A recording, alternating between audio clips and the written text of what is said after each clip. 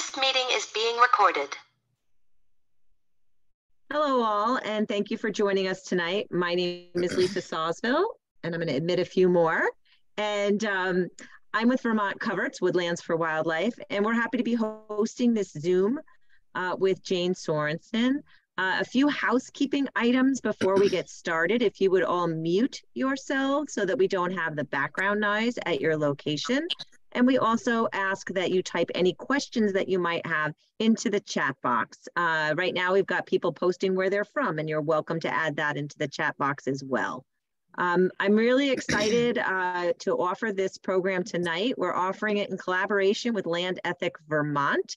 And I have Jared Nunnery, the Orleans County Forester, to tell you a little bit about Land Ethic Vermont. They're helping us to fund the speaker series through the Vermont Community Foundation's High Meadows Fund. Yeah, thank you very much, Lisa. And thank you, Jane. I'm really excited for this presentation. So as Lisa mentioned, my name is Jared Nunnery. I'm the Orleans County Forester. I work for the Department of Forest, Parks, and Recreation. And as part of my work, and I guess also part of my love is I work with an organization called Land Ethic Vermont. And Land Ethic Vermont is a collaborative movement to develop, maintain, inspire, and promote a land ethic among the people of Vermont with the goal of maintaining the health of the Vermont landscape for people, wildlife, and other species. We strive to foster communication and help Vermonters connect with the land at all levels, whether it be stewarding a woodlot, a town forest, or even your front lawn. So through connection with place, we've realized that we begin to care deeply about the land, and good things happen when we're connected with the land. Land Ethic Vermont evolved out of a collaborative discussion among a dozen conservation organizations in 2018 and has expanded our work across the entire state, working with many different organizations and representatives. You can learn more about our work of Land Ethic Vermont by visiting ourvermontwoods.org, and I'll put that address in the chat so you can see it.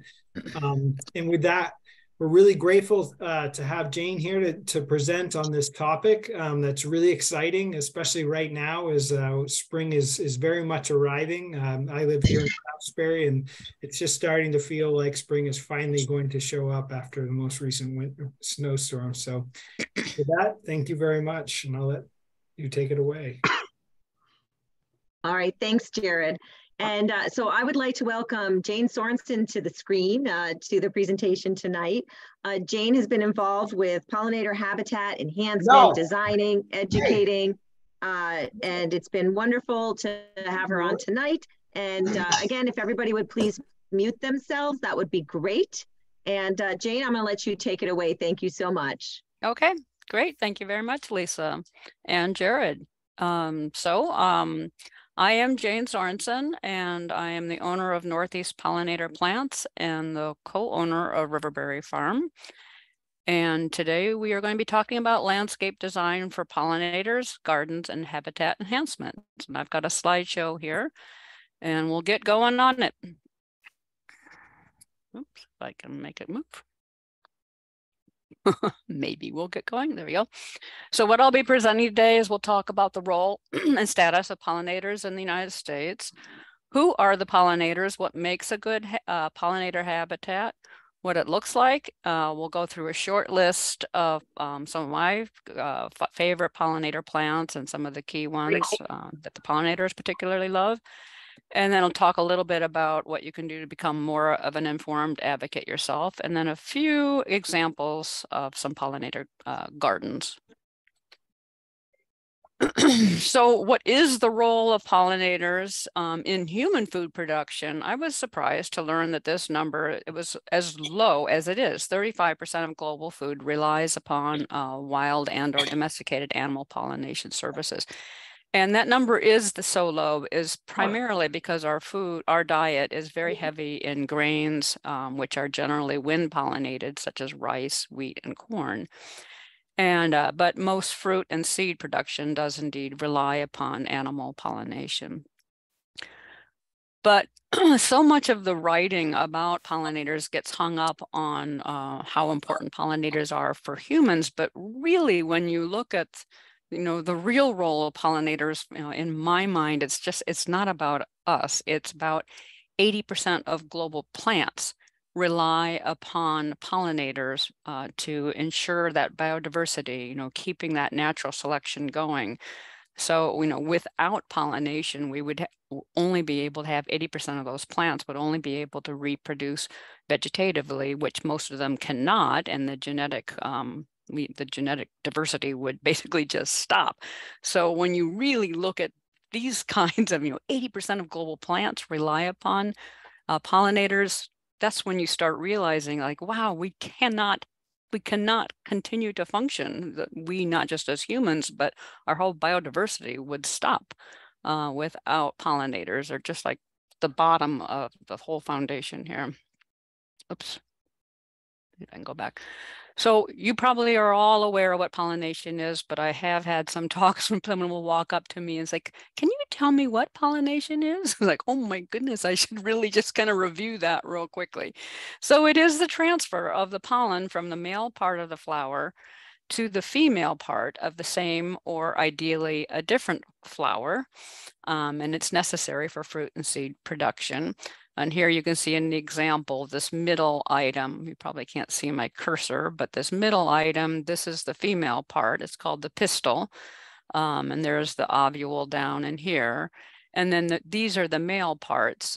They're called the stamen, and the anthers is where the pollen would attach. And so the pollen would transfer to the stigma, the top here of the pistil, and then it actually grows down into the ovule.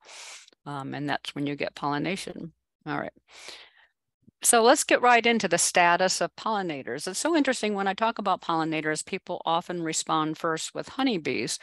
And they'll say, oh yeah, I've got honeybees, or my neighbor has honeybees, or I've been thinking about getting honeybees. But many folks don't actually realize that in North America, honeybees are not native. They were introduced with the English settlers in like 1600s, and they've become very important to our food production in the United States. But there's been a lot of parasite, a lot of issues going on with honeybees lately. 40% lost in 2018 to 2019. It was the highest winter loss in 13 years. There's all kinds of parasite issues. Varroa are huge, tracheal mites. And then I don't know if any of you have ever seen a semi going down the highway loaded down with, with hives. We transport these hives all around the country, kind of following the flowering season. Almonds has become a significant flowering season that honeybees are used in, although they're not really ideal pollinators of almonds, but they're they're managed so that they can get a large quantity of them in there. You could see like there's an East Coast circuit, there's sort of a West Coast circuit, and then there's a couple, kind of a Midwest thing too, like going up to the canola and coming down south into Florida and into Texas.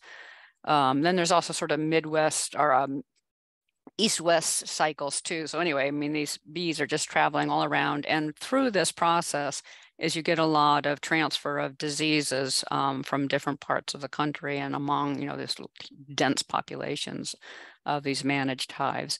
And then colony collapse disorder, still really not quite known. What is the cause of colony collapse? It's amazing after so many years, we still really don't know, but it's usually 20 to 30, a third of the hives are lost each year. And then pesticides, and we'll talk more about pesticides later. So that's the honeybees. So the native bees then are the native pollinators. With the dramatic threats to honeybees, more and more attention is starting to be paid to the native pollinators, but there's certainly much less research been done. In 2007, a very significant publication came out. It was the work of the National Academy of Sciences, brought in a dozen or so experts, including somebody from UVM, whose name is escaping me. I'll call you all at midnight tonight when I remember it. Sucks getting older, sorry. Anyway,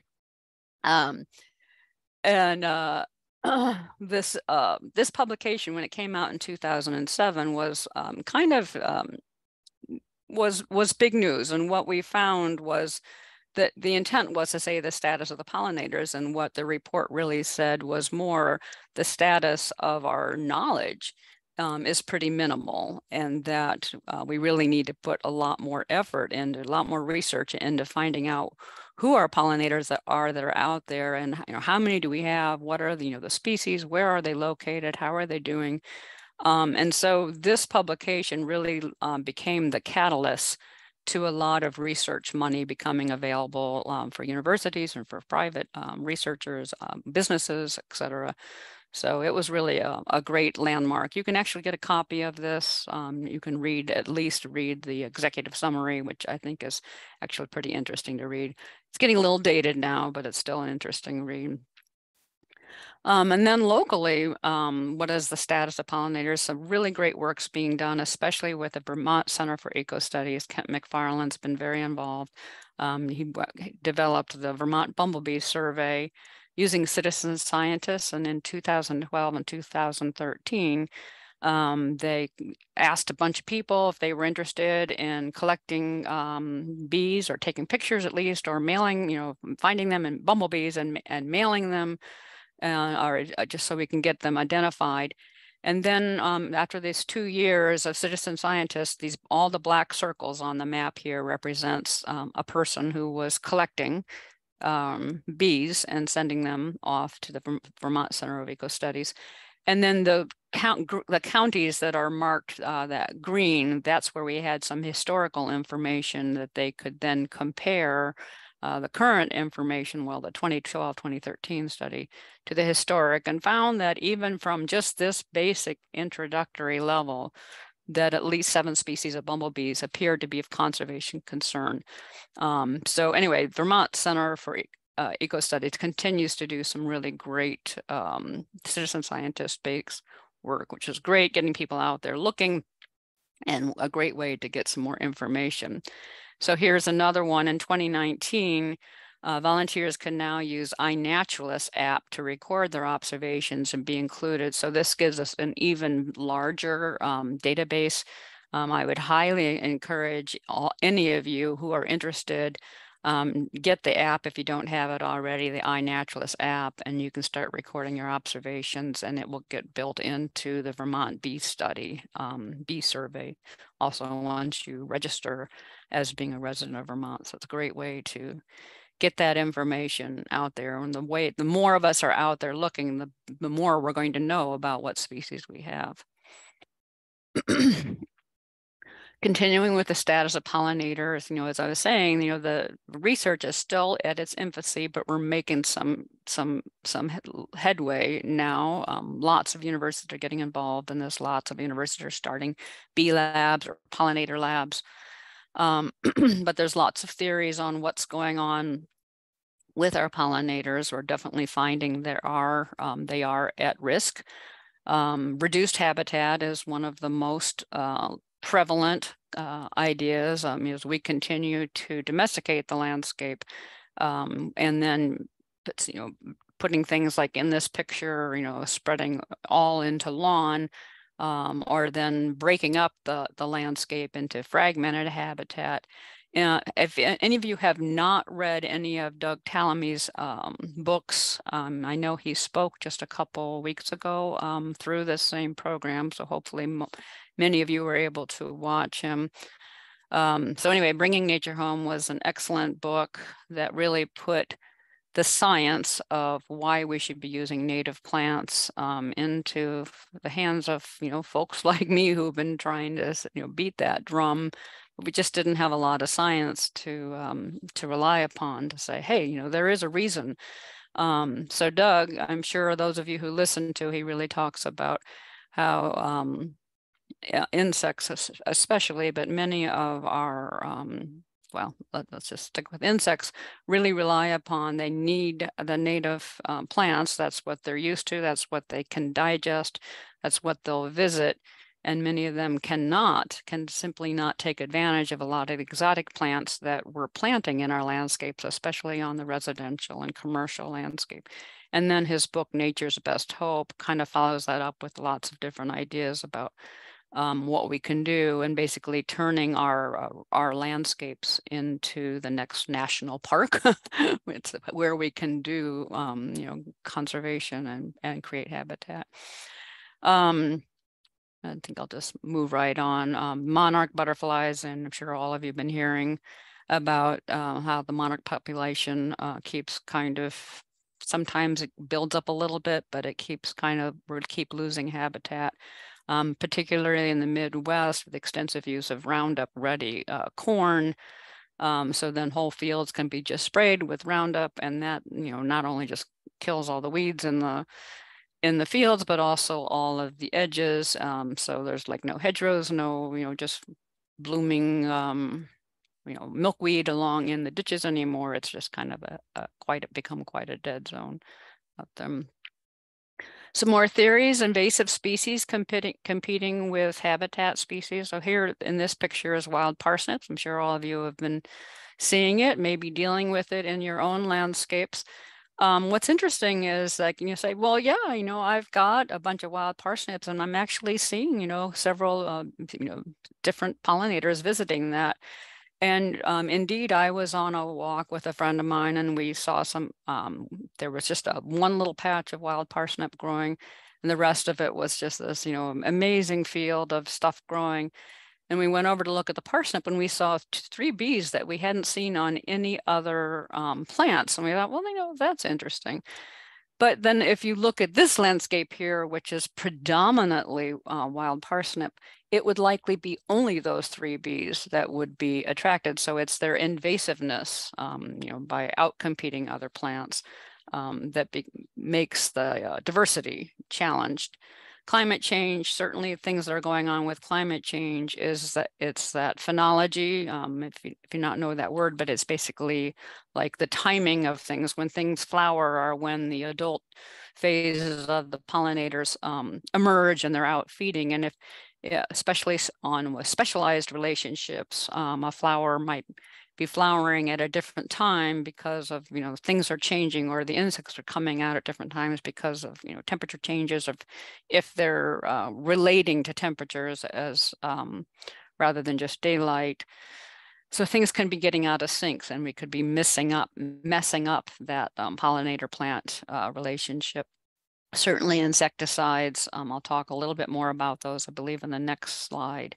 But then the interaction of all of this as with the habitat loss and fragmentation, you can imagine there's all kinds of reasons why we're seeing a decline in our pollinator population.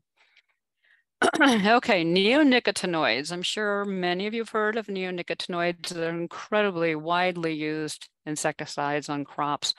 Almost all of the corn, soy, wheat, canola planted in the US has been pre-treated, and neonicotinoids are a systemic pesticide, which means the insecticide is absorbed through the plant and then becomes present in all parts of it, including the pollen and the nectar. And when they were first developed, I believe it was like the late 80s, early 90s when they started getting on the market. And it was really, kind of a great success because it was way safer for humans and mammals, and a direct hit. You could hit the insects right where they are. But unfortunately, that also includes all the pollinators.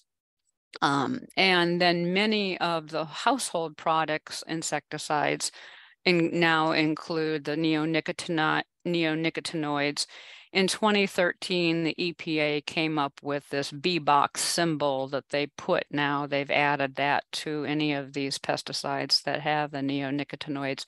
Unfortunately, it's a really nice, cute picture of a bee rather than a sort of like, watch out, this insecticide is very dangerous. Fortunately, Vermont has, I believe, made any pesticides with neonicotinoids in them a Class A pesticide, meaning that you need to actually have a pesticide applicator license. So these aren't available for for personal residential use anymore, but almost every other state they still are. EPA is currently reviewing their policies. The European Union, way back in 2013, banned the most active or most common 3 neonicotinoids for 2 years so they could study them. And then they introduced all kinds of regulations on how they can be used and not be used.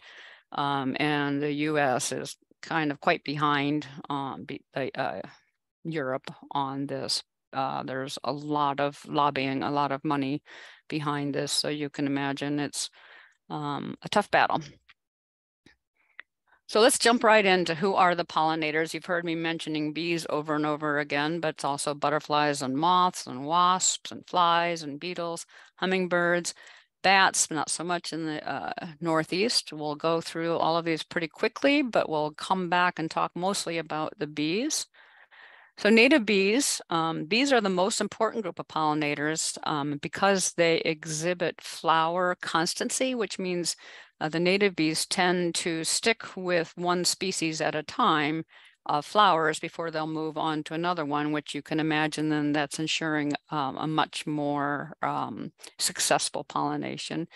And bees, you could kind of think of it as they don't just go out to eat, they're going to the grocery store. When they're going out looking or feeding on pollen, they're actually collecting it to bring back to feed to their offspring or to create a little bee loaf, pollen loaf, whatever that they'll lay an egg on.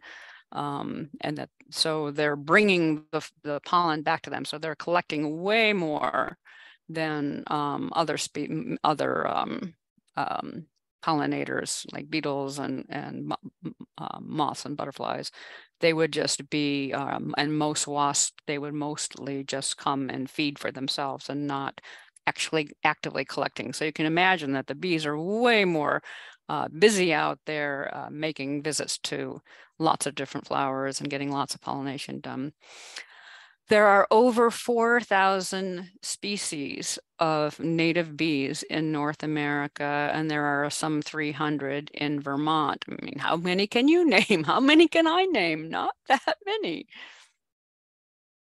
So in general, native bees can be 2 to 3 times better pollinators than honeybees. They put in longer hours. They're less disturbed by the rain. There's actually lots of them, and we don't have to manage them. They can make honeybees better pollinators.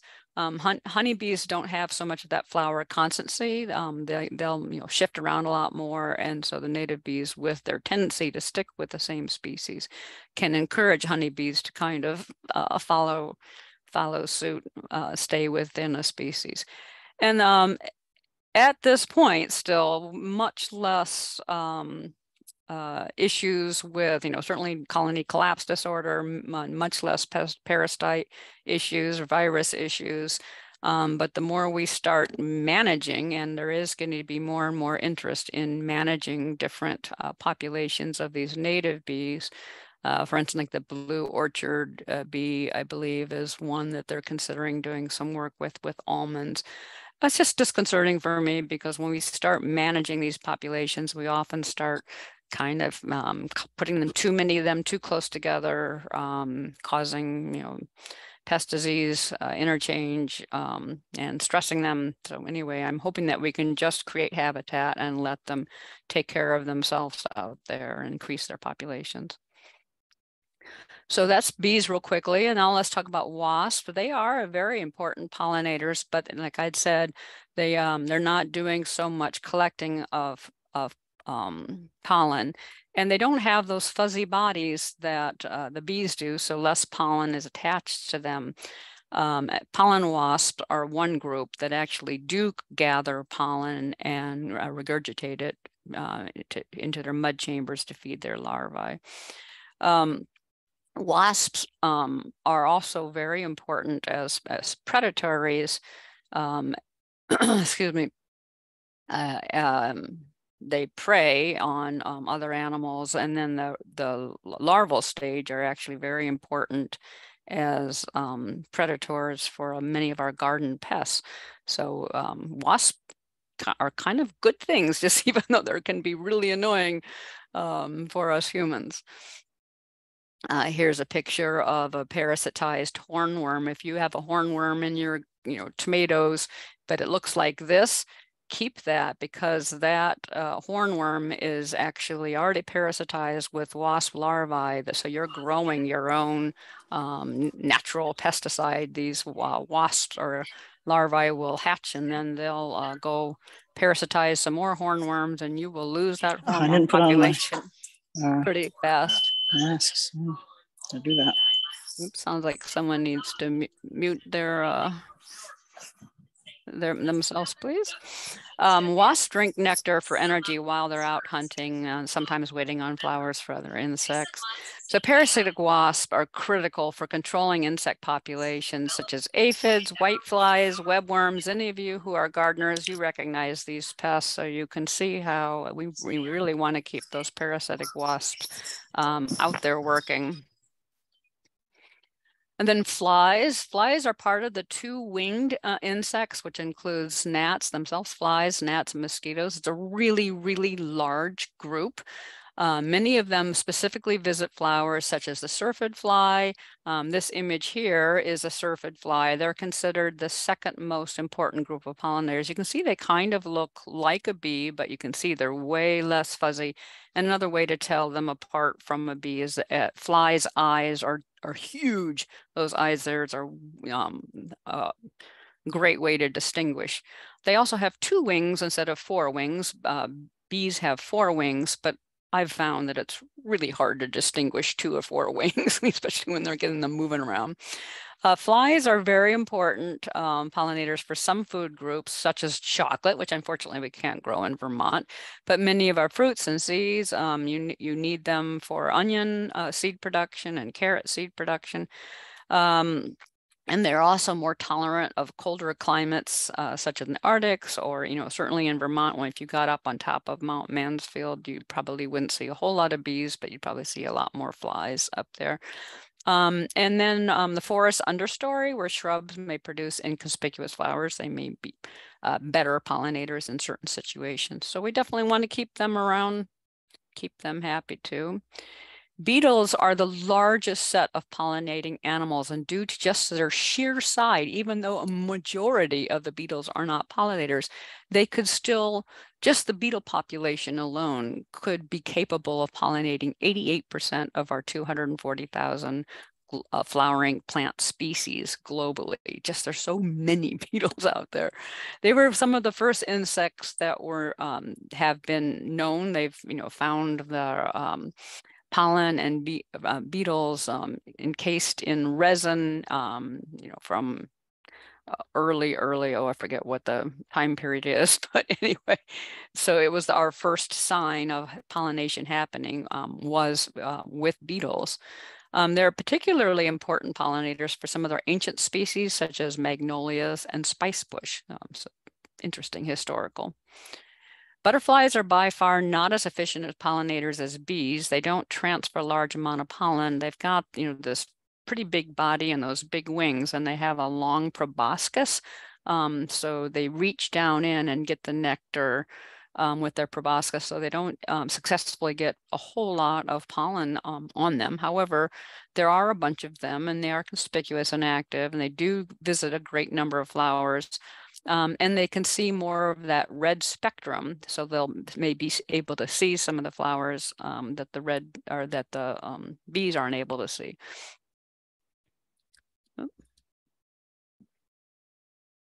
Oops. Sometimes it goes and sometimes it doesn't. All right. The birds, they are very important pollinators for wildflowers throughout the world. There are 2,000 bird species globally that feed on nectar and the insects and spiders associated with the nectar-bearing flowers. What I just said there is that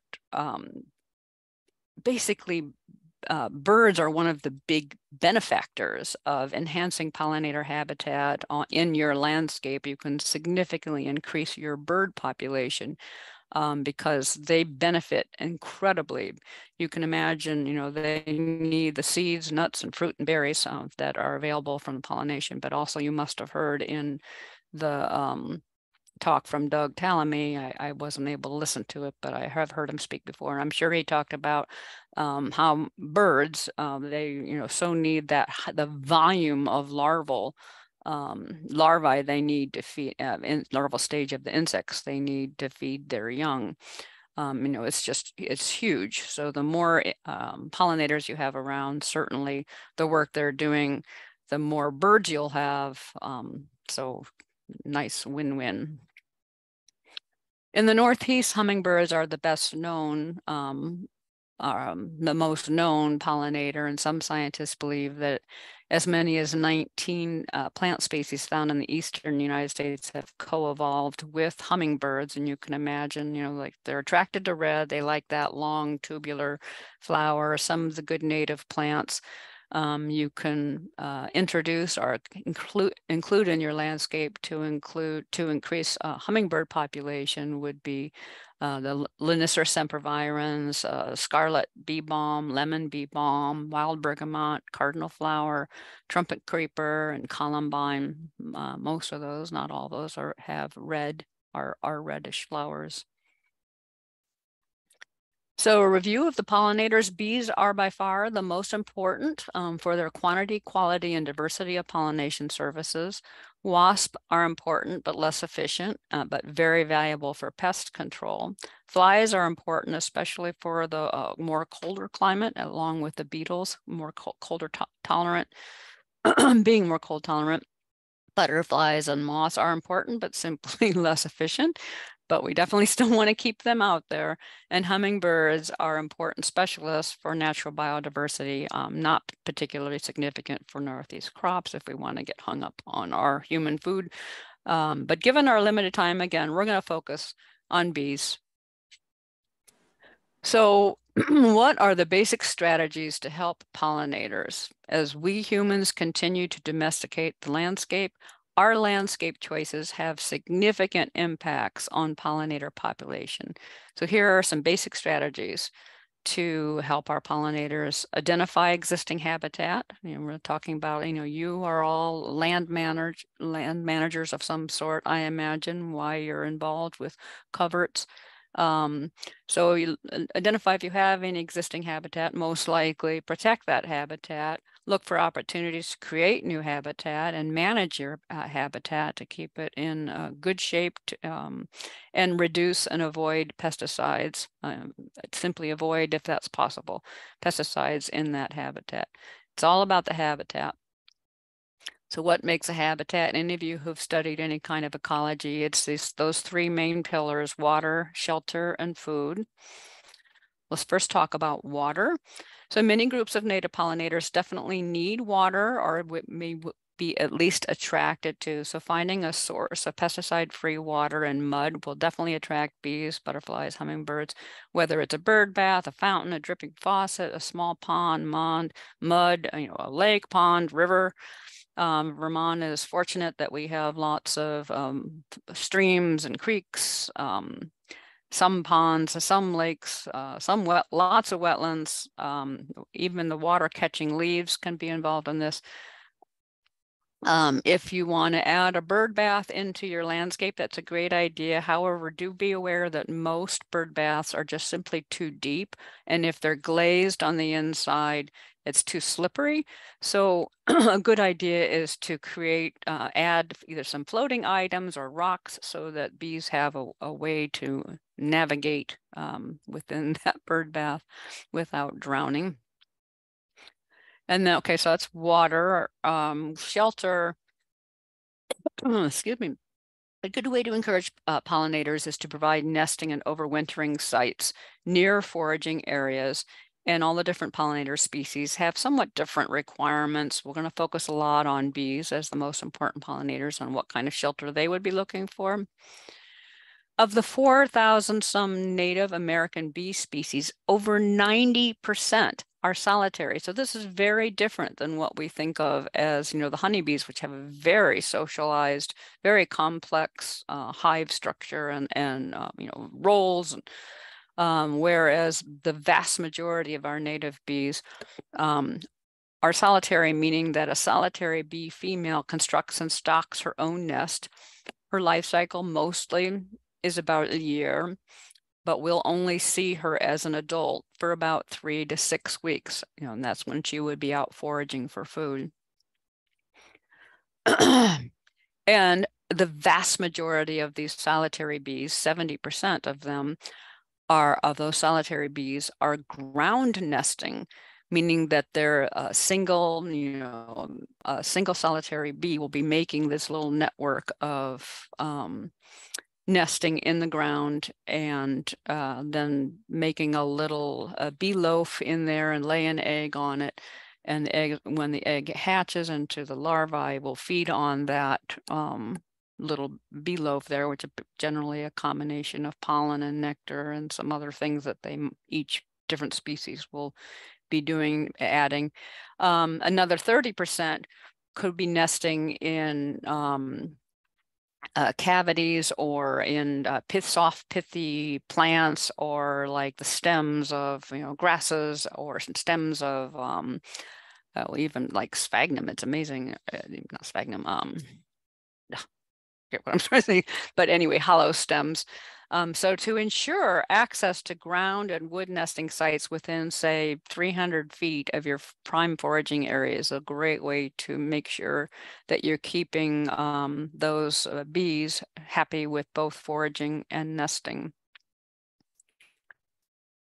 So social bees, the other 10% is primarily the honey, or the bumblebees are primarily social bees, meaning that they'll create a complex, more than one female involved, and several generations. Some of the sweat bees also can be occasionally nesting socially.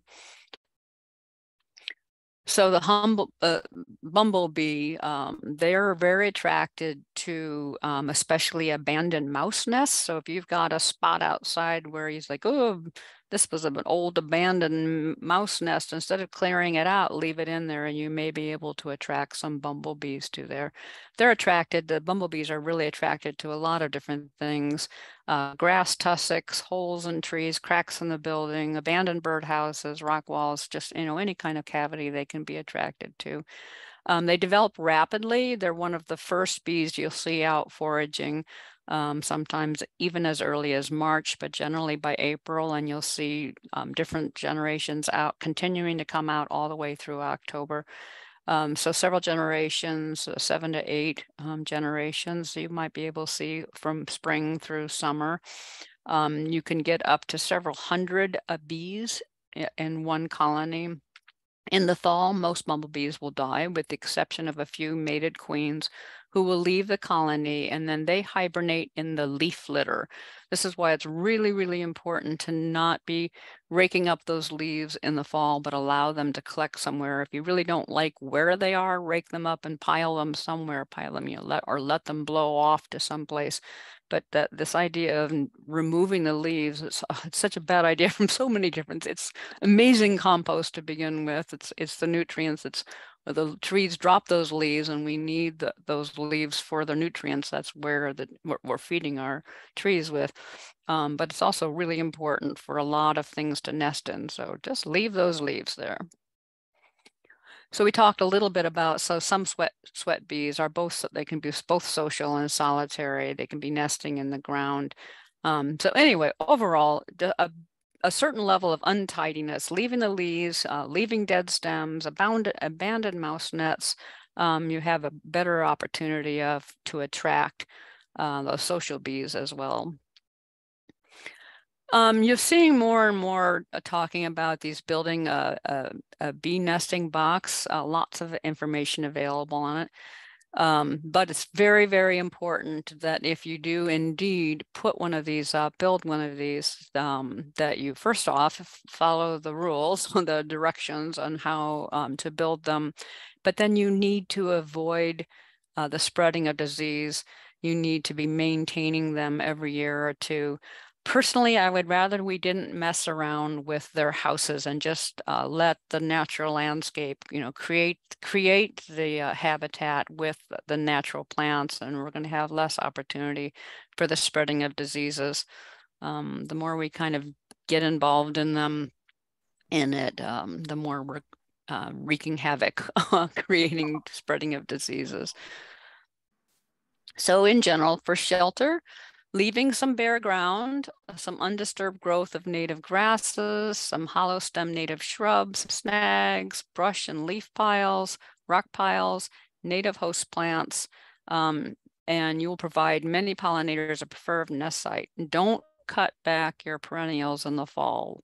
Wait until spring, or basically just don't cut them at all. I don't cut back my perennials. Most people have traditionally cleaned up their perennial gardens in the fall, but really, if just don't, you don't need to clean them up. If you have a aesthetic problem with leaving it out there, you at least leave them until the spring, until we've had at least 3 consecutive days with 50 degrees. And then ideally, there still could be some adults emerging even after this point. Don't discard them or burn them. You know, just find a place where you can pile them out of the way and let any of those vestige emerging adults and or larvae to emerge. So food, this is where it gets really fun and exciting. I'm really into the plants. So food is the most critical habitat element in which humans can help pollinators by planting native flowering plants. According to Xerces, many of you who have not heard of Xerces, Xerces Society for the Invertebrates Conservation is their full name, but they mostly just go by Xerces now. They're an amazing organization that's really been at the forefront of educating people working there. They join up with all kinds of government organizations and private organizations. It's just amazing how much work they've been doing to promote and protect pollinators. Anyway, definitely check out their website. If you website Xerces, you'll get to them. They've put out some books. Anyway, amazing organization. So finding food is one reason pollinators visit flowers. It's doubtful that they're actually intending to pollinate. It's just this amazing dance between flowers and bees. They're out there to collect food, and wasps might be out there to hunt, and they just happen to be sitting on the flower and getting some pollination done.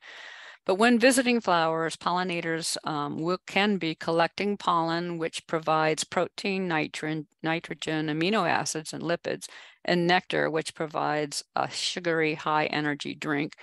If they're ingesting both of these, it actually helps the pollen to germinate in the sugary nectar and helps release those proteins and free amino acids. All of you who had signed up earlier have received an email from Lisa, which has this plus several more pages handout that talks about some of the recommended plant species. The first page is perennials for gardens. So these are the flowers that tend to be a little bit, mostly they're wildflowers. So but these ones tend to be a little bit more long-lasting, minimally spreading. Your second page will be ones that are a little bit better for naturalizing, ones that are a little more short-lived, but they'll put out lots of babies. That's their survival tactic. Anyway, and there's several more pages that talks about trees and shrubs and vines, even some grasses. I even have a page in there on some of the annuals that are better. These are great handouts. Definitely recommend you keeping them, using them as a guide to help you figure out what plants you might be able to plant. And it's set up with the flowering schedule and sort of a rough idea, approximate idea of the sort of color and the height and the common name, sun and shade needs. So anyway, these pages are loaded with information. So for food, you want to be, we talked about how the bees tend to like to stick with one species before moving on another. So you can help them by planting large swaths of the same species, let's say 6 or 8, at least of the same species of plants for more efficient foraging and, that cross-pollination. So I've had this come up with this little sort of guideline to support a diversity of pollinators. You want to supply a diversity of flowering plants. though Xerxes has found that 10 carefully selected species can be enough. And they've even found that with some research, they found a leveling off of some of that diversity. They didn't necessarily find an increase in diversity of pollinators that were attracted when they got beyond 20 carefully selected plant species. And you want to get then planting in swaths of like 6 or 8 plants of the same species. And you want to be choosing of those at least 10 species, you want to have at least 3 that are flowering early, 3 that are flowering mid, and 3 that are flowering sort of getting into that almost fall season.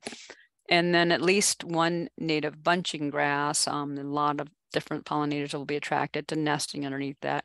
So the guideline then is, like at least 10 to 20 native species with varying colors, shapes, and flowering times. And you're putting at least, let's say, ideally 6 plants of each. So that's 60, 6 times 10 is 60. I like to plant about 4 square feet per plant.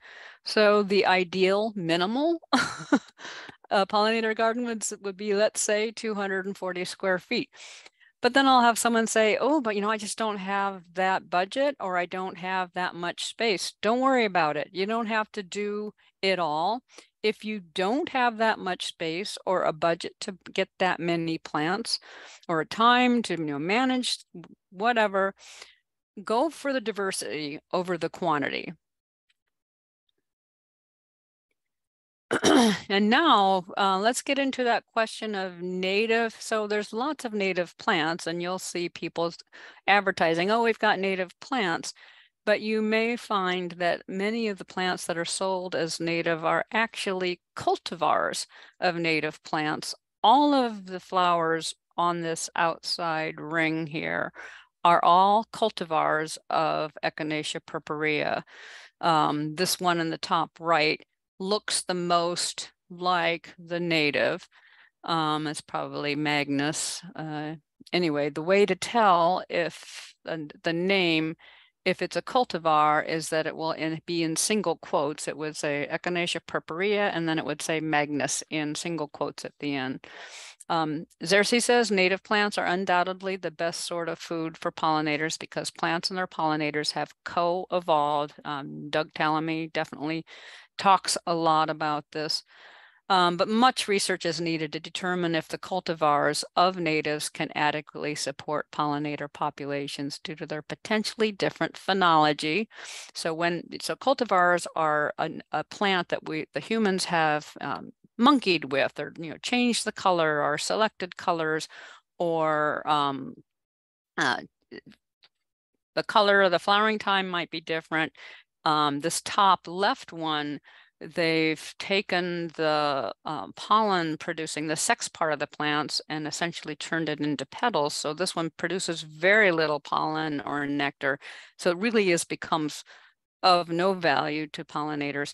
The flower, the shape, the height, the size, the odor, all of these things could be changing, and we just don't know how this will impact. You can see a lot of these are red, which is certainly less attractive. Most bees can't see red. So my approach in selecting plants for pollinators, until we know better, is to just, if you can get your hands on the true native species rather than a cultivar, go for it. This is a picture of Annie White. She was a UVM researcher, and her research was exactly this question. She wanted to see if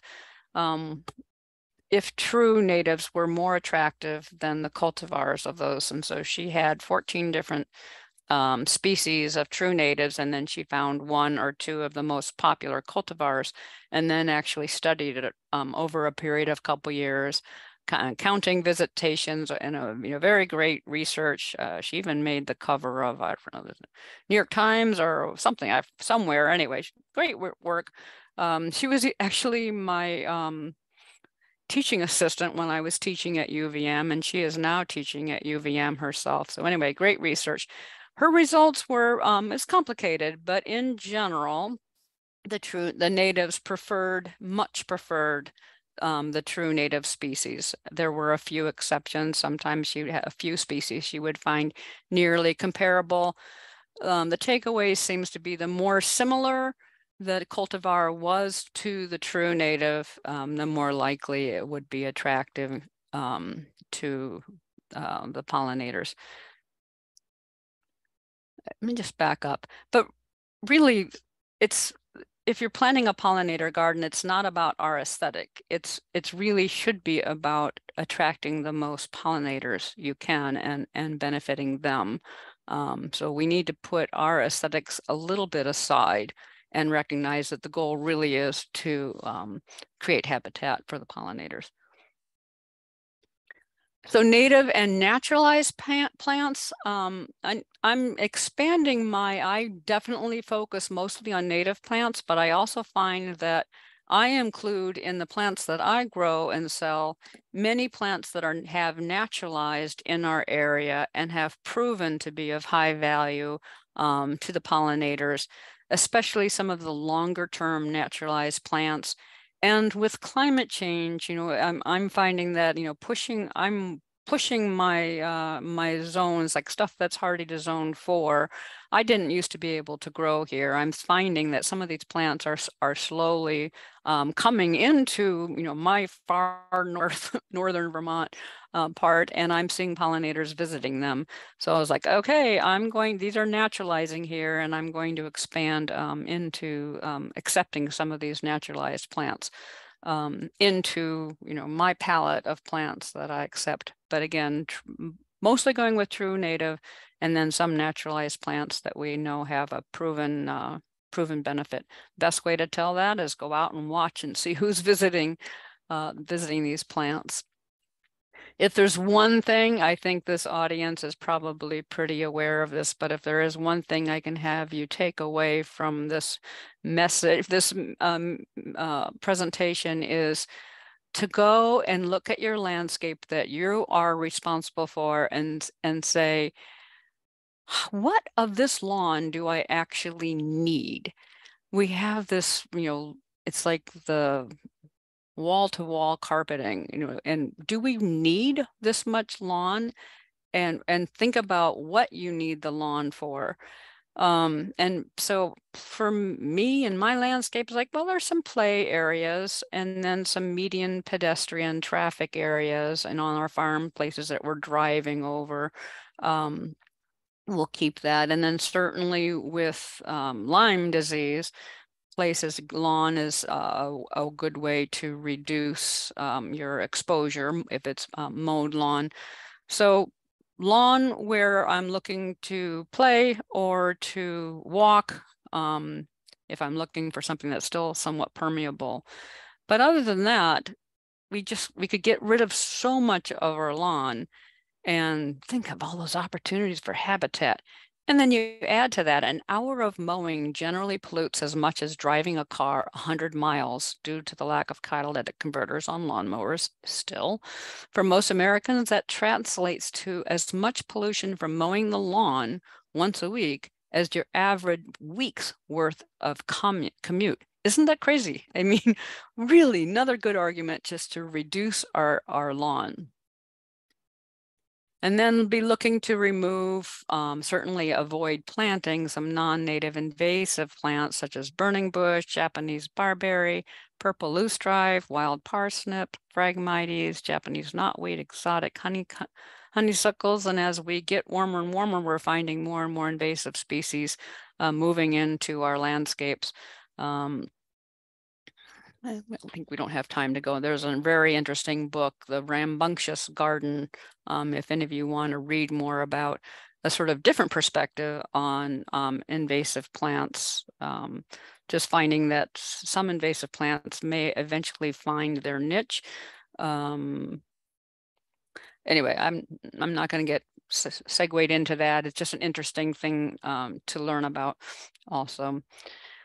Say pollinator syndromes. This is a really interesting concept that I believe it was an Italian monk, and I don't remember what many generations ago started noticing these patterns of different pollinators, different pollinator groups being attracted to sort of different types of syndromes, different characteristics. And so if you type web search pollinator syndromes, you can actually print out one of these nifty little graphs yourself, or Excel spreadsheets, whatever yourself. But you can see that here we say beetles, they tend to be attracted to white or green flowers. They don't care about nectar guides, and the odor doesn't seem particularly that important to them, or the nectar, but they really like ample pollen, and they like certain shapes of flowers. So it's really interesting. There certainly are lots of exceptions, but if you're saying like, I would like to create a fly garden or a moth garden or a butterfly garden or a bird garden, so there are some syndromes, some characteristics that you might be focused on. So let's focus, of course, on the bees. They love purple, blue, yellow, and white. So do I. They've got such good taste. Anyway, but it's not about our aesthetic or my aesthetic, but they do really have great taste in colors. Butterflies, they expand into that red, purple, pink, and white. Flies, brown and purple, tend to be hummingbirds. You know that. You can see all the stuff here. Nectar guides. So you've seen flowers, these fancy markings on flowers, and they're essentially like those neon signs as flashing arrows saying, nectar here, nectar here. It's the flower advertising to the pollinators how to access, where to find the pollen, and especially the nectar. And as I've talked about, that the bee vision tends to be more on the shorter wavelength. So they're seeing this bottom light, they're seeing much more of those purple, blue into the green, but not very much of the red. Whereas the humans see less of we're seeing less of those wavelength, and we're bigger on the long in the red. So here's a picture of Caltha palustris, a marsh marigold. If you look at it in ultraviolet light, we can't see that it's actually has some of those, like here, the nectar guides. It actually has essentially a nectar guide that's not visible to our eyes, but it would be visible to an insect that's seeing more of that shorter wavelength band. It's very interesting. And then flower shapes. Bees, they tend to like a shallow landing lip or something tubular that they can climb into. Moths, they kind of need a good wide landing, but they also have this long proboscis, so they like things that they can send their proboscis in.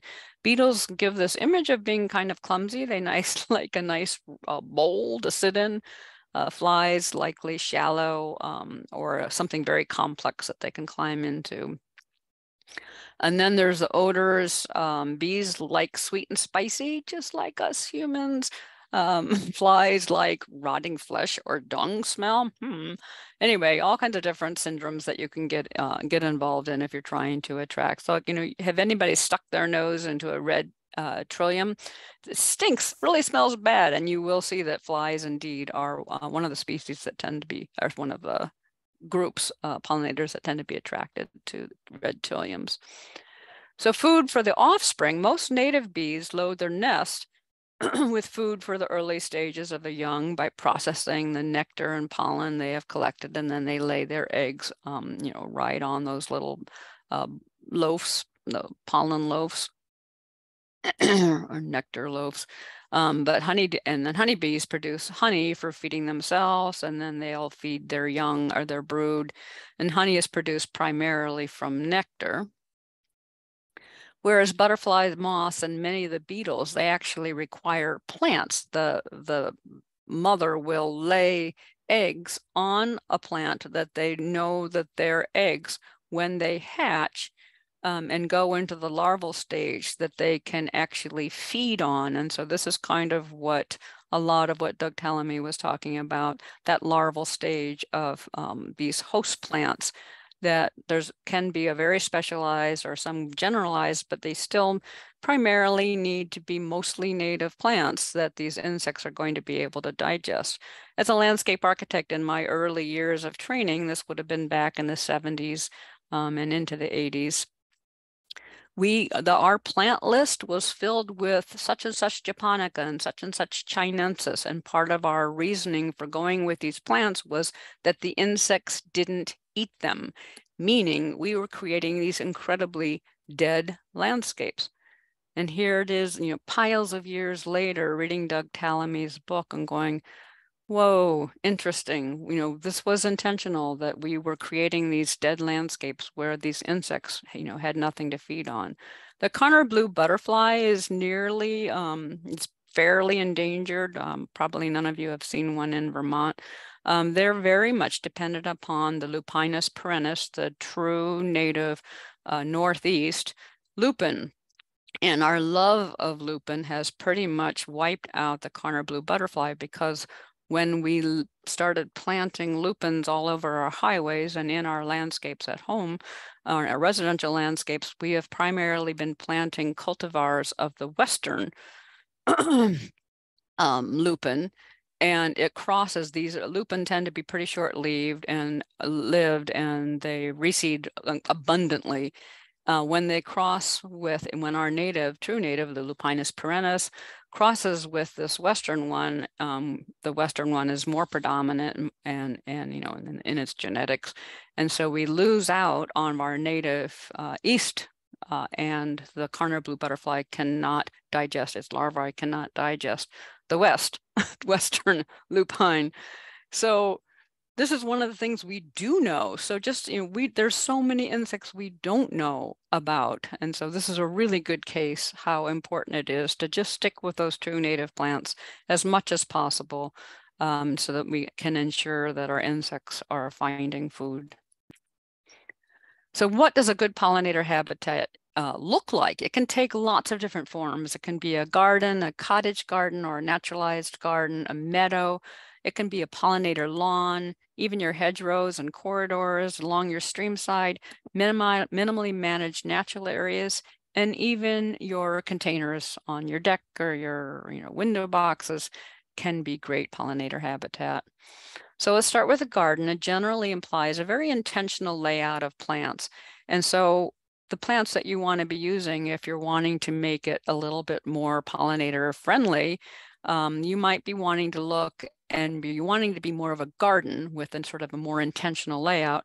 You want to be looking for plants that are more garden worthy, that are long lasting and well behaved. And so that handout, the first page, are the ones that tend to be a little bit more well behaved. They don't reseed quite as abundantly. They don't spread so rampantly with underground runners. And they are not short-lived. And a really good idea with your gardens is try to rely more upon ground covers as possible rather than mulching, because we talked about how 90% of those solitary bees are mostly ground nesting, and that heavy mulching is really challenging for them to get into the ground. But ground covers, they can negotiate through that much more readily. So a good shout out for trying to encourage more ground covers, or just allowing the leaves to generally, just gather the leaves that fall from trees and blow around. They'll gather in there and it becomes this great natural mulch, but it's not as dense as that bark mulch that we may use. And the bees can get into nesting, and other insects can get into nesting in there. I do want to add, Lisa had mentioned, with the handout, anybody who signed up a little bit later didn't get the email that had the handout, and that she will be, when this recording becomes available, she'll send out that link to everyone who signed up, and she'll attach the handout then. So you will all get the handout, either another copy of it then, or your first copy of it then.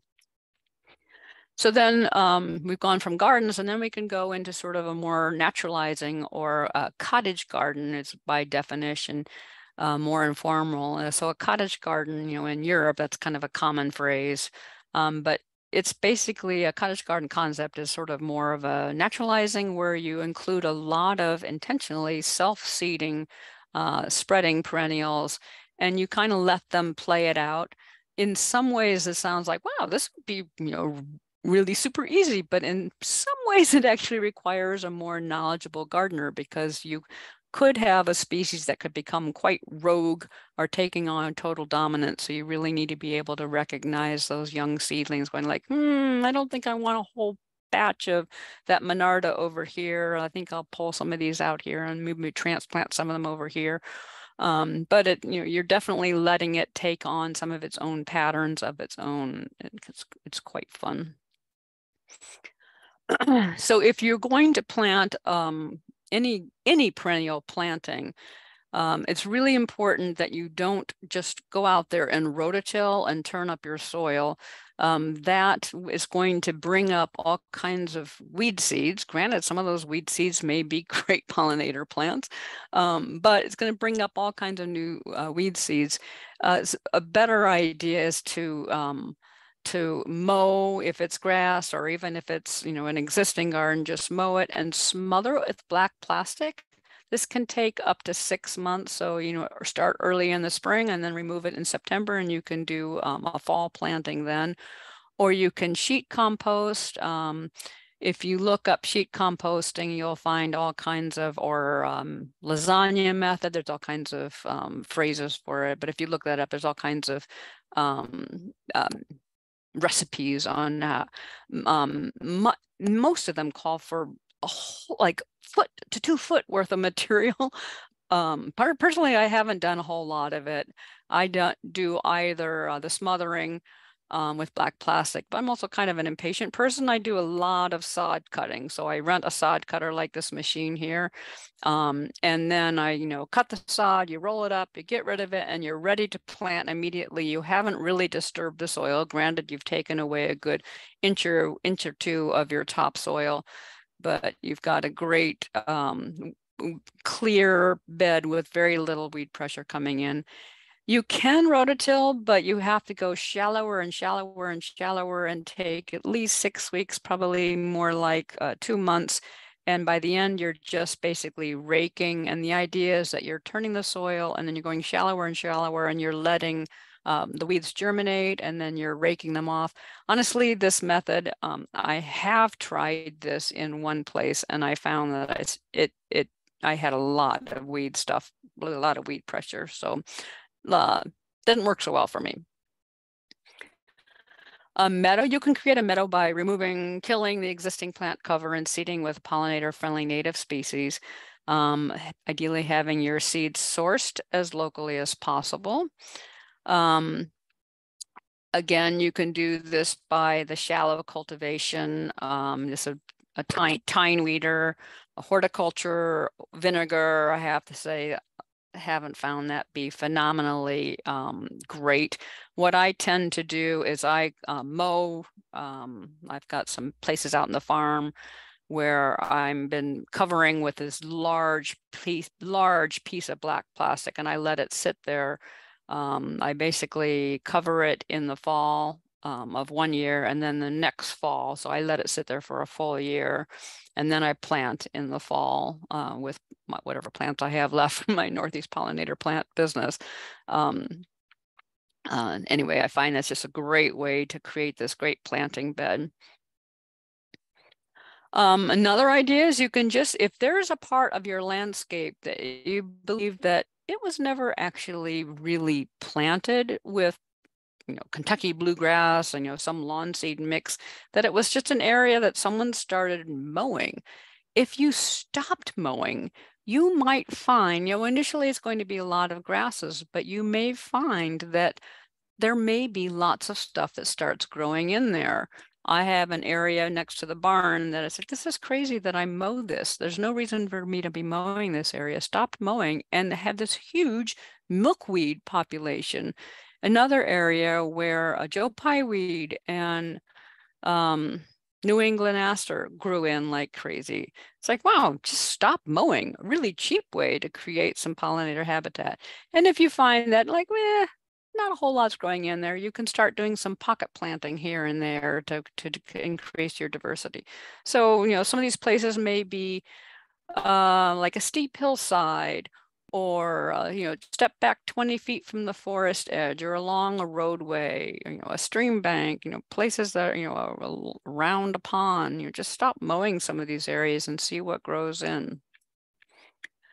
Pollinator lawn, this is a really great thing to do. If you have a part of your landscape where you're going out there and you're doing what I suggested, like, let me look at my lawn, where do I really need it? It's like, You know, we don't actually play out there. We rarely walk out there, but we do like just having that open expanse. You know, we like the view in that area. Would be a great opportunity to create a pollinator lawn. This past fall, I've got this orchard where, you know, granted, I don't need to walk out there very much unless we're pruning or collecting, but, you know, otherwise I've been mowing. It's insane to mow around all these trees. Thought this is a great opportunity to develop a bee lawn. And so what you want to do is I actually rented a sod cutter and got rid of the lawn altogether because it just felt like it was going to be competing too much. And then I added 5 different species of different types of fine fescue, and then added some white clover and all-site clover seeds, and then planted into it several of the small growing sort of ground covery kind of plants, such as violets and strawberries, the wild strawberries, the prunella, self-heal. So I've got this great diversity of plants, of flowering. It has this nice open look to it, but I don't need to mow it. And if I choose to mow it, I could still choose to mow it and give it this nice, you know, clean look. If there was a, you know, time where it's like, oh, I just kind of want to clean this up, you can still mow it. Everything will grow back in fine, but you mostly just don't have to mow it. Great alternative to the mown lawn. Fine fescue will only get to be about 8 to 10 inches tall. It's very pretty grass, can handle a fair bit of shade. Hedgerows and corridors are a great opportunity to connect existing and proposed habitat. So giving corridors for those pollinators to connect from one spot to another. This can be like the edge of a field, or you know, you can just imagine anywhere you have a great opportunity to connect habitat. Certainly stream sides, streams become also another great way to make those linear habitat connections. Ditches along the road, great way also. And there used to be this attitude that you needed to keep ditches clear of vegetation, but if you actually plant that with a lot of deep-rooted native plants, it's a great way to increase the saturation. Those deep-rooted plants really help draw that water down in. Minimally managed areas. So you might have, let's say, you know, I just think of across the road from us, we've got a pipe or power line, and boy, the diversity of stuff that grows in there. Being an organic farm, you know, everyone is allowed to request the power companies to not spray under their power lines in your area, and we're an organic vegetable farm, and so we, you know, request that, you know, they cannot be spraying herbicides on our farm, and the stuff that we allow that does grow up in there, it's just great pollinator habitat. So anyway, any kind of minimally managed area, and in the Northeast, if it's not managed, I mean, you know, mowed maybe every 3 years, or burned or something, it will grow up into woody plants and then will not be that kind of landscape. And then every little bit can help. So containers are a great opportunity. That last page of the handout has lots of different annuals that are actually very good at providing pollen and nectar for pollinators. It certainly attracts them. Probably not the best nutrient mix, maybe, as the true natives, but you will find them definitely visiting them and getting a little sugary hit and some energy and pollen attaching to the furry bodies of the bees. So anyway, every little bit can help. So if you can't create a 10-acre pollinator habitat, you can maybe get a window box going at least. That might be helping out. So a summary of what makes a good pollinator habitat. So food, 10 to 20 nectar and pollen-rich plants offering a variety of flower shapes, colors, generally in an open, sunny area. You can follow those pollinator syndromes, giving you some guidelines. Make sure you're having constant and overlapping sequence of flowering, planting in large swaths, and ideally mostly native plants. I'm finding that the perennials are really great for, really paying attention for that long season. A lot of the shrubs can help out for that long season. The native trees are excellent for the early pollination visit. Many of our native trees are wind pollinated, but we do find that particularly the understory trees, like the cherries, shad bush, Juneberry. A lot of those understory plants are really excellent for attracting pollinators. Provide water, and again, in Vermont, we have lots of water opportunities, but if you would like to add water, make sure it's pesticide-free and chlorine-free. Shelter, again, remembering most of our bees, especially, and many of our other insects, are ground nesting.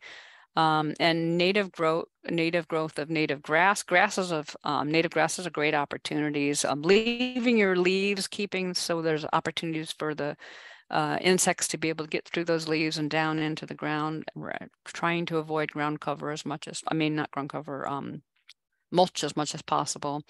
Native and some naturalized host plants for butterflies and moths and some of those beetles, snags, brush, leaf piles, rock piles. Basically just not tidying up so much. You're going to be creating lots of shelter opportunities. And remembering that your habitat can take many different shapes. It can be a garden, a meadow, pollinator lawns, hedgerows, streamside revegetation, mentally managed areas, natural areas, containers. Just checking our time. I think we're doing okay here. So then what plants do you want to plant? Well, you've got the handout. Those of you that have the handout, the rest of you will be able to get it shortly, hopefully. But a really great way, if you want to do some research yourself, the Lady Bird Johnson Wildflower Center is in Texas. Xerces Society worked with the Lady Bird Johnson Wildflower Center to help create this special collections that's plants that are particularly valuable to native bees.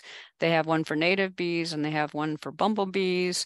So anyway, if you go to the the Wildflower Center, you can click on native bees, scroll down, you can click on bee-friendly plants.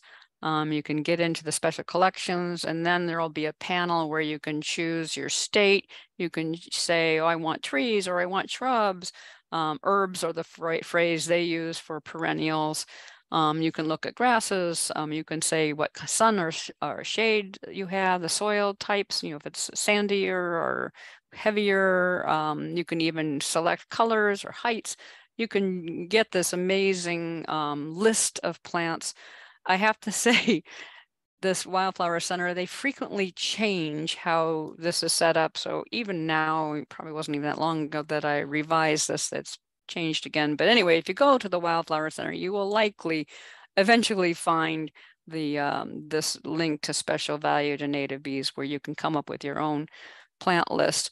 I like to make sure that website, the Wildflower Center, is really good, but I also like to check to make sure the native status.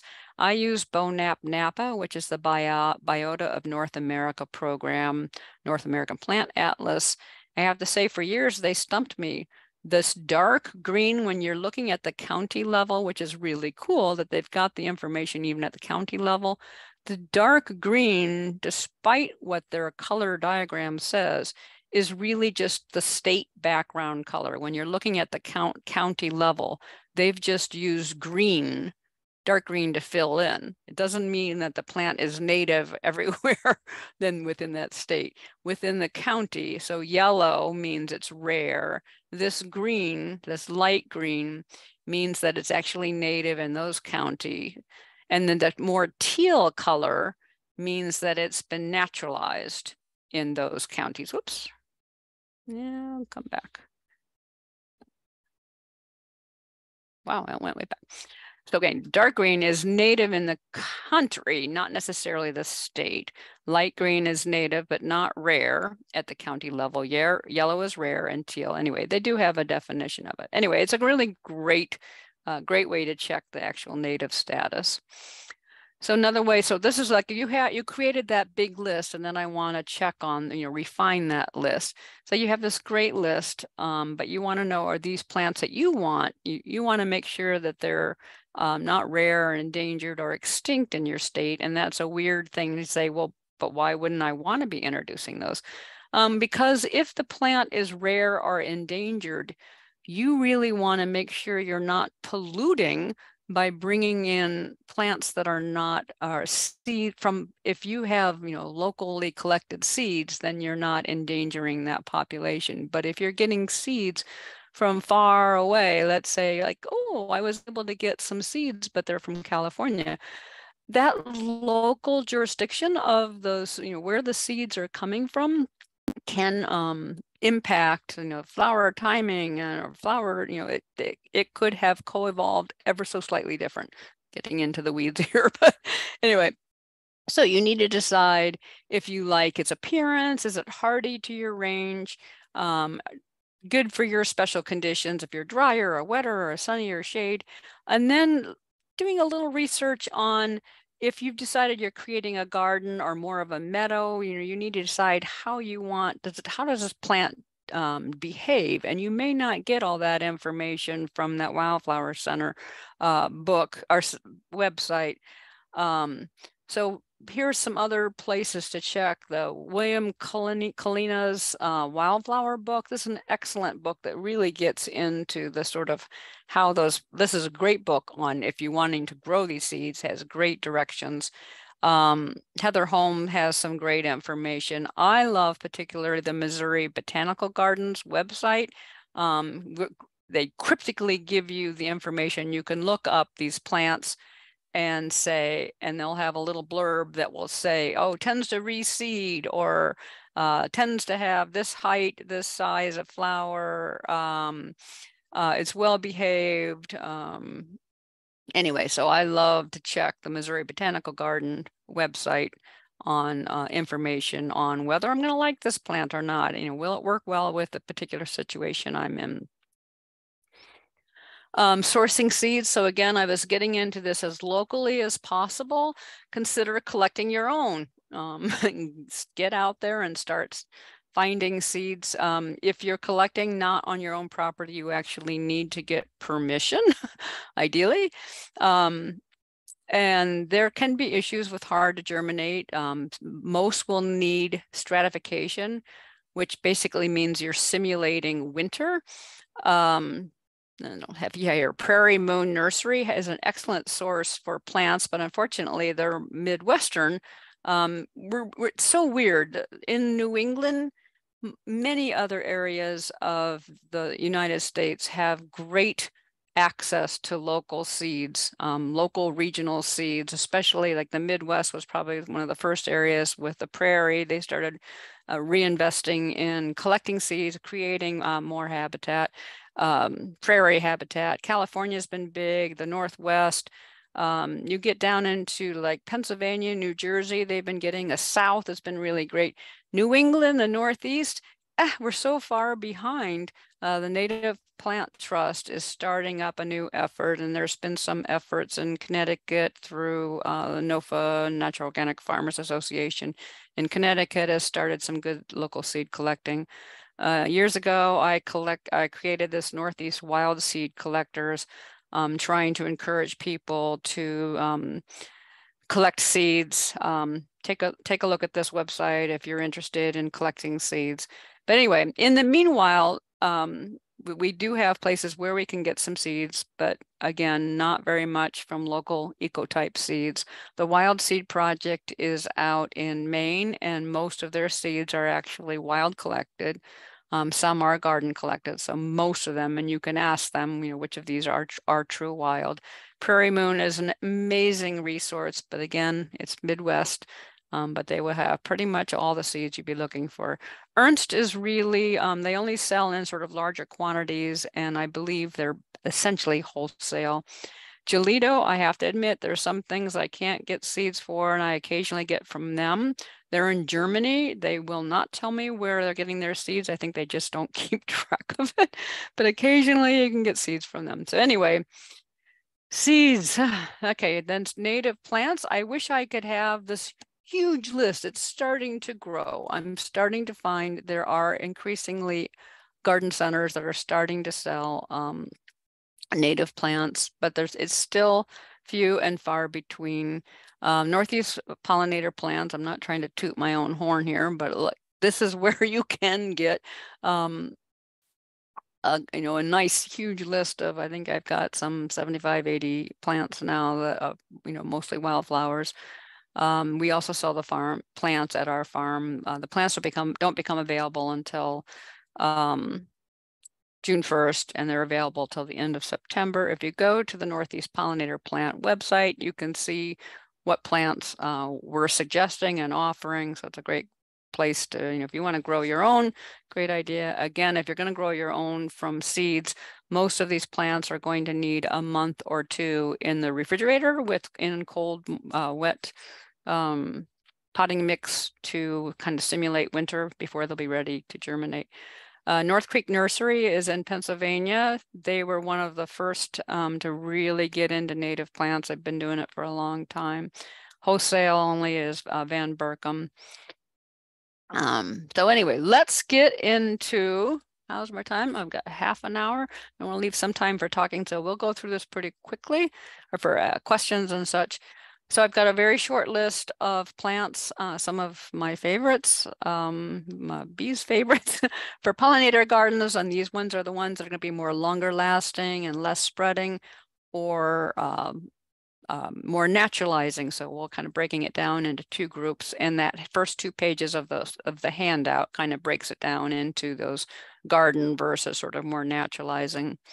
So in the pollinator habitat, the perennials are, I find, the most important plant group for providing copious pollen and nectar for pollinators.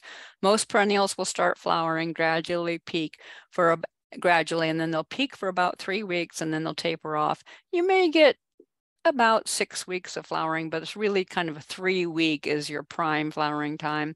Again, there's lots of exceptions. Some flower longer, some flower shorter. And many of these perennials also serve as larval host plants for those butterflies, moths, and some beetles. Oops. I went backward. Okay, then that handout you have, there also covers trees and shrubs and vines and grasses, herbs and annuals. We're not going to be getting into them. We're only going to focus on the perennials here. So Agastache funiculum, this is actually not native to Vermont. It is native to some of New England. Flowers for a really long time and late, has this great sort of anisey smell to it. 3 to 5 feet. I'd say it's more down in that 3-foot height for me. It can handle it pretty moist, but it can also handle pretty dry. Great plant. It does tend to reseed a little bit. Very hardy. It'll track a lot of different things.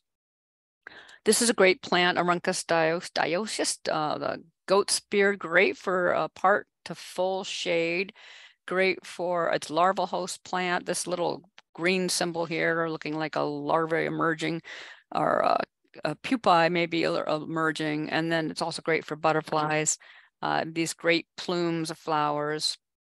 Baptisia, absolutely one of my favorites. It looks almost like a shrub. Definitely a great value. It has very early flowering. I would shift this even earlier. Supposedly toxic, but it doesn't taste good, so I don't think anybody's really going to be eating it.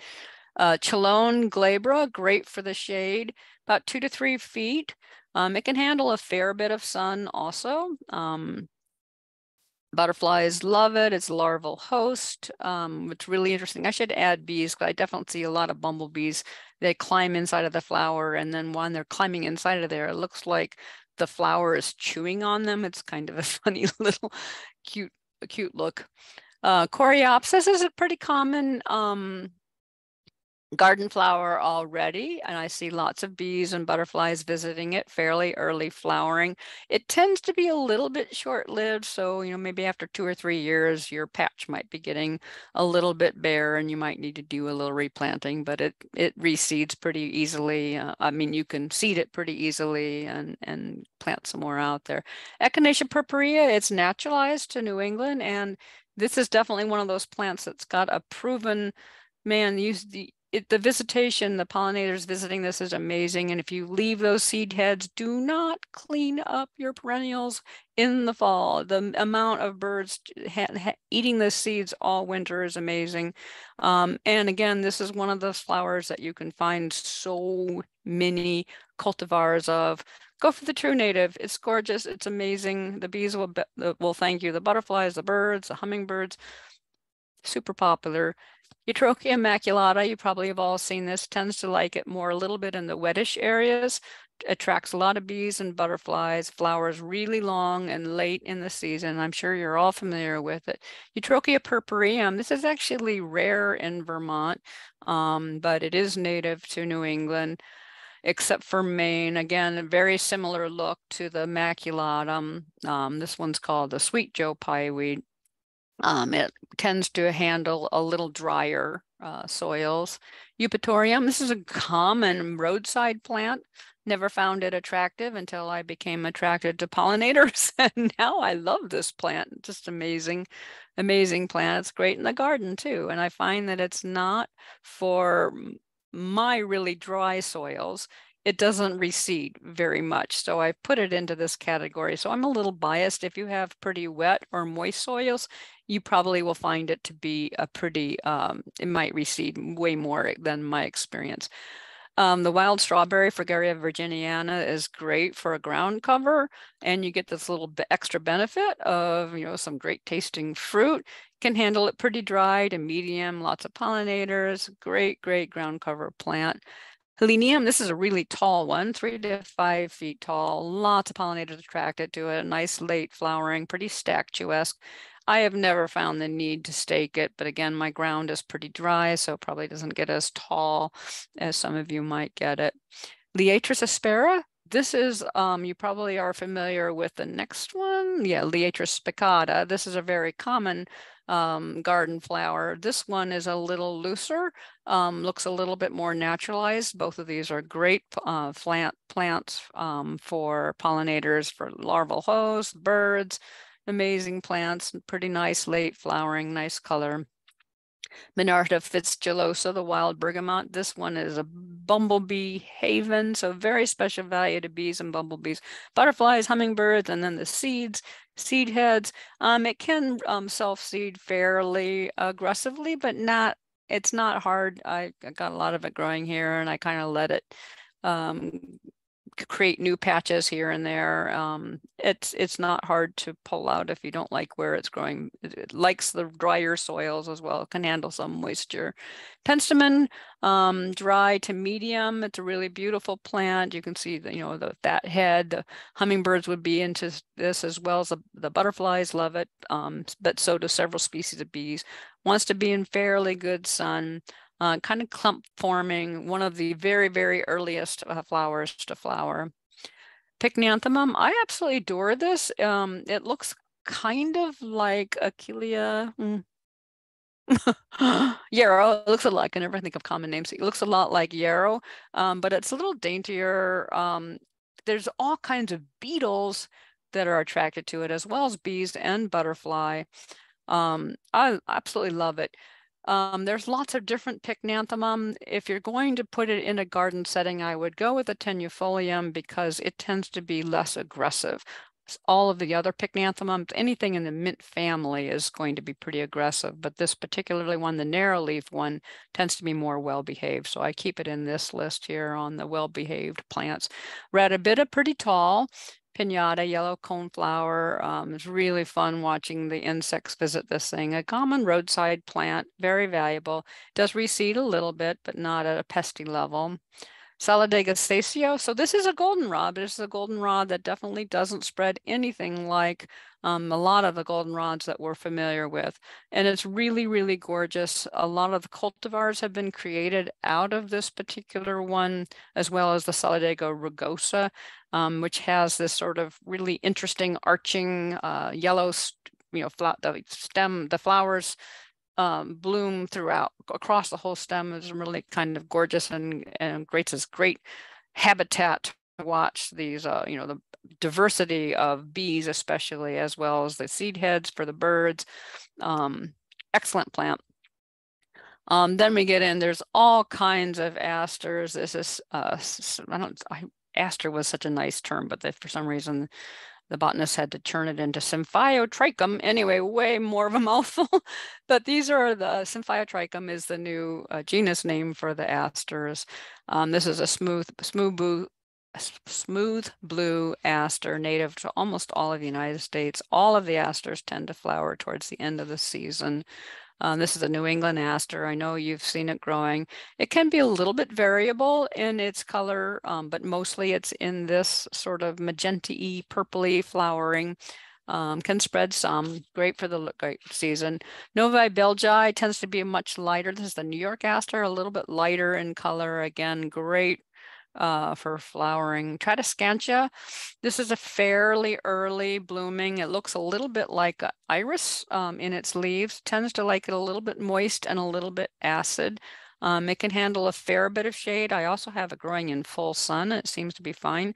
Given my really dry conditions, I'm surprised how often I see it kind of growing around here, but it seems to be doing just fine. Vernonia, this is one of my very, very, very favorite for the end of the season. It's fairly tall, very statuesque, amazing color, and the diversity of insects that are attracted to it. It's just phenomenal. Okay, now let's get into the short list. Bummer, I have run out of time. Okay, real quick. I'll just let you look at them. So these are the more naturalizing fireweed I'm starting to see growing around this area. This one you see these things sticking to you. This is a great plant to use to plant under trees. You can create a sort of nice ground cover that you don't need to mow. Lysimachus polemonium. All of these are going to reseed some. This would be great for a woodland edge. This is great to plant in your bee lawn. Rebeckia, this one reseeds some. It looks just a really great coneflower. A Canadensis, you guys all know this thing. Really aggressive, but man, does it attract the pollinators. This one's a little bit less aggressive. Heath aster, Verbena hastata. This one's going to, like, you probably have all seen this growing sort of almost in wetlands and somewhat out, whereas this one grows sort of more in the drier conditions. And Zizia, great early flowering. Then you can get the big list from my stuff, all kinds of organizations. If you go to the Northeast Pollinator Plant website or Riverberry Farm, I've got lists of all these organizations. You can look at it from there, as well as the book lists. And then real quickly look at some pictures.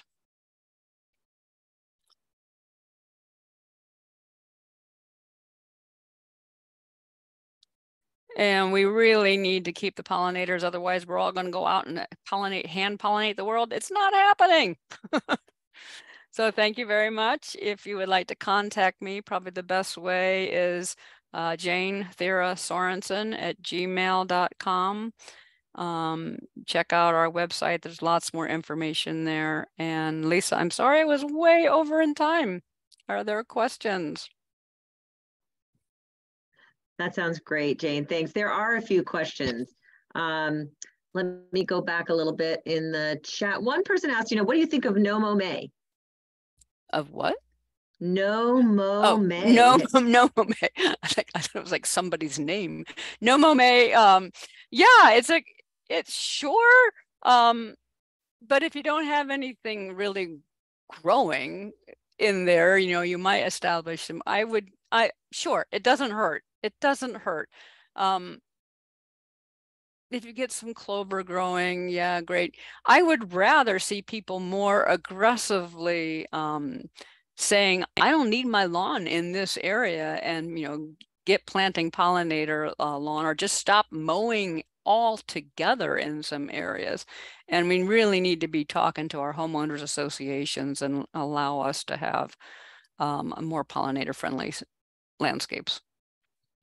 Okay. Someone said they tried to plant flowers, but the deer eat them. Do you have any suggestions? What are the deer eating? The flowers that they're planting. That's interesting. The deer are eating them because most of these native and long-term naturalized plants, most of them, the deer tend to avoid, because, and they've survived because the deer haven't been eating them. If your deer population is so starved, they'll get into eating anything. There's this Danish product, a Scandinavian product called like Skilled, I forget, like that. It's something that it's basically blood meal. And you probably could just put blood meal out there, but anyway, supposedly discourages them. I haven't used it. I generally find we have a huge deer population on our farm, but they tend to not eat my perennials. They go for our food crops instead. Fran asks, she says she doesn't understand why so many of the plants that you suggested are naturalized and not native. I know you spoke a little bit to that in your presentation. And she said that, in the first part, you said we should plant plants that have co-evolved with the native pollinators. So can you kind of explain that a little bit more? Yeah, I mean, I guess, part of my presentation is like a lot of the plants are naturalized in Vermont, but they're native in parts of New England. And my audience is like all of New England. So for a Vermont strictly audience, there's definitely, plants that are purely native. But honestly, I'm finding that most of these naturalized plants are so long-term that I'm recommending are so long-term naturalized, like Queen Anne's lace. Oh my gosh. That's not a native plant. We sure feel like it's native plant, and the visitations to it is kind of amazing. It's so aggressive that I wouldn't say that we need to plant it. Most everybody has it growing anyway. So I mean, I like the question. And I have to say I'm embracing long-term naturalized plants if I have been assured from my own observations and from others' observations that it seems to be a great beneficial plant. It's been here a long time. The insects seem to have co-evolved with them. Co-evolving with them. There's a question if there is a native eastern clover, a white clover. Yeah, that's interesting. The white clover and the Alsite clover, neither of those are native, but man, do the bees love them. That I do not know of a native white clover. There is a native red clover for sure. Okay, and we'll go with one last question because it has been a long evening, and I know you need to get on with your evening as well. What are some deep-rooted plants that would do well in the ditches in those wet areas to hold the soil?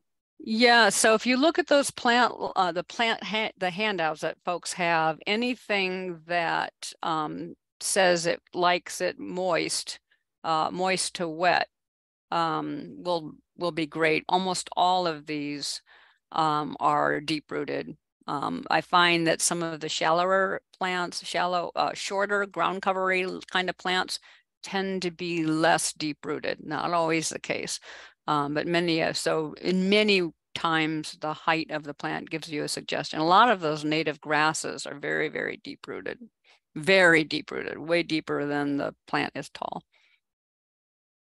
I love the suggestion of running a sod cutter because I've wanted to do stuff and I'm like, ugh, I just can't get rid of this. I'm like, I never thought of that. So yeah, thank you for that. It's amazing. It's amazing.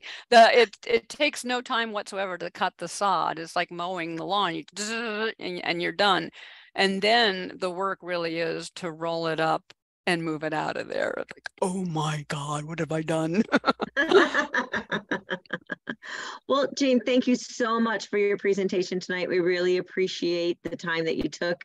I hope everybody goes out and chooses to do one thing, whether it's treat invasive species, choose an area to plant to pollinators, change your lights. If you have outdoor lights, change those lights to motion sensors. Said change your life.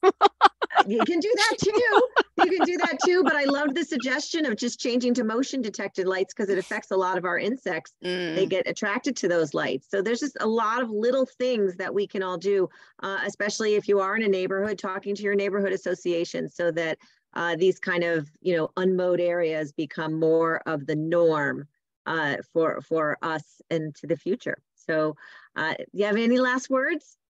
I'm typing please feel free to email me, Jane Sorensen@gmail.com. I'm really good at responding to emails. This is my most insanely busiest time of year, but I'm menopausal, so in the middle of the night, I'll write to you. Well, I'll be sure to include that in the when I send out the link as well. And Okay. again, thank you. And on behalf of Land Ethic Vermont, we hope you'll all check out our website on Our Vermont Woods to learn more about Land Ethic Vermont and more about Vermont Covered. So you can visit our website as well. So thank you all and have a wonderful evening. Thank you. Bye-bye. Thank you so much.